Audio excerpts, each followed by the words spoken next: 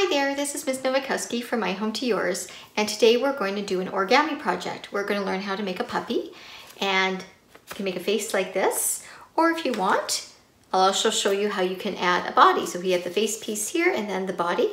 And while we're doing origami, we're going to learn all sorts of geometry and things about folding and shapes. If you want to just make the face, all you need is a square piece of paper. And if you want to make the puppy with the body, you need a smaller square and then a larger square. And then also a marker or crayon or pencil crayon to add the face to the puppy. Okay, for today's puppy project, we'll do the face first. And so you take your square piece of paper, turn it so the vertices are pointing up and down. And you just take the bottom corner or point or vertex and you match it up to the one here at the top. And once you have those sides and points all matched up, then you use your fingers and you crease this fold here. So you've taken your square and divided it into two triangles. And we've got a line of symmetry down the middle. Now you turn your triangle so that the vertex is pointing down. And now we're going to create our puppy ears. So you just sort of estimate where your ears are going to go, leaving some space in the middle. So I might use my fingers to help. And I just fold it down and I just fold it a little bit more so that the puppy's ears are hanging off the bottom there. So you have a little bit of the puppy ear down there, and then you do the same on this side. And then again, you crease across here, so you've created two triangles for your puppy ears. And there's your puppy face. And then I can just take my pen and add two eyes. And then I do like a little nose here.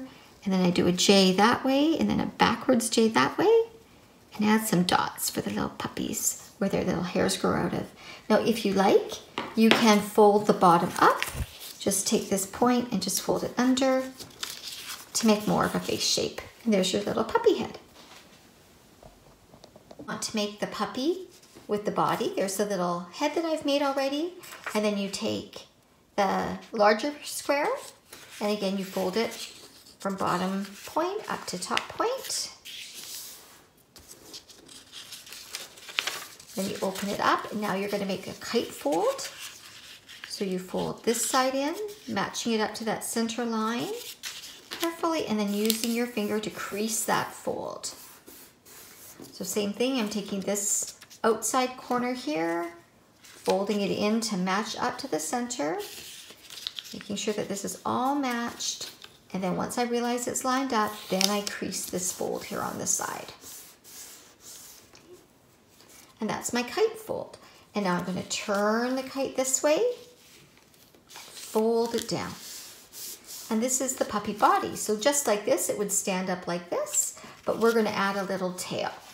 So I'm going to look at this long edge here, and I'm going to estimate about what halfway along is, which is about here, and then go a little bit further.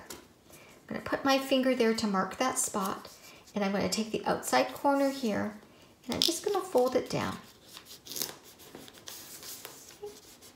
Again, you could leave it like this if you want, and that could be the puppy's tail, but I will show you a little tricky fold here. So I'm going to open this up, and I'm going to fold this down. Okay, put the triangle down here, and then I'm going to hold this and fold it back up. And I stay here with it lined up down in the middle, and then I'm going to fold it together, and there's my little puppy tail, and I can bend it up if I want a little bit, add a little bit of a curve to it, and go over my creases, and then this will stand up, and I can add my little puppy head by opening the flaps and adding it to the top. And there's my little puppy, and it can move around.